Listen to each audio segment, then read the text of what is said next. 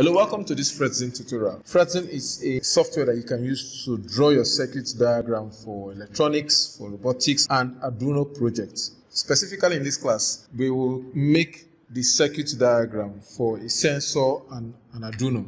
So let's get straight into it. So when we start fritzing, if you go to menu, you just click create new. It will create a new sketch for you where you can draw your project. To rotate a particular object on the screen, you can right click and you see rotate, and I rotate it by 90 degrees. So I have this. To zoom in and to zoom out, you use the scroll button on your mouse. Now to add a component, come to the search section and type an Arduino. To load the different Arduinos that we have, then you select the one you want to work with. Specifically, we are looking for an Arduino Uno. Just left click and drag. That's it. We have the Arduino Uno. The same way too, if I want to rotate, I can still click here and then rotate it by 90 degrees. The next component we need is the ultrasonic sensor.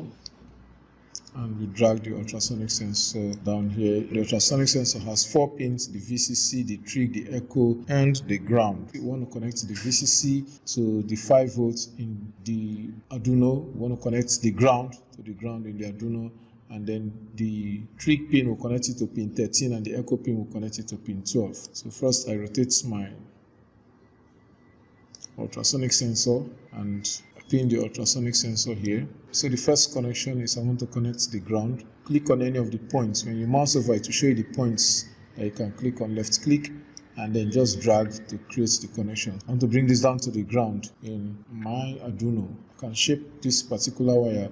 To do that, left click and then drag to create bend points. Left click and drag again to create another bend point. Shift this one up a little. Then left click and drag to create another bend point. Hold down your shift button to make sure that you have a straight line. Now to change the color of this wire, just right click and choose the color of the wire that you want. In this case, we use black. Okay, so that's it for the ground. Ground from our ultrasonic sensor to Arduino. The next thing is we want to connect the 5 volts. So I click from here down to this, the 5 volts. This is the 5 volts in our Arduino. The same way to create the bend, left click on the wire and hold. Take it this way. Left click on the wire and hold. And okay. I right click on it and I select color and I change it to red.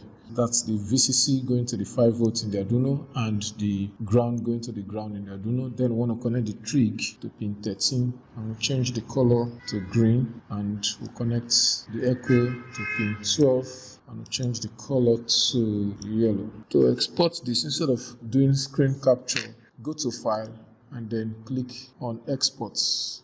As image, you have different image formats: PNG, JPEG, and others. I'll suggest to use PNG to have a higher quality image. So I'll save this as Ultra and then I click Save.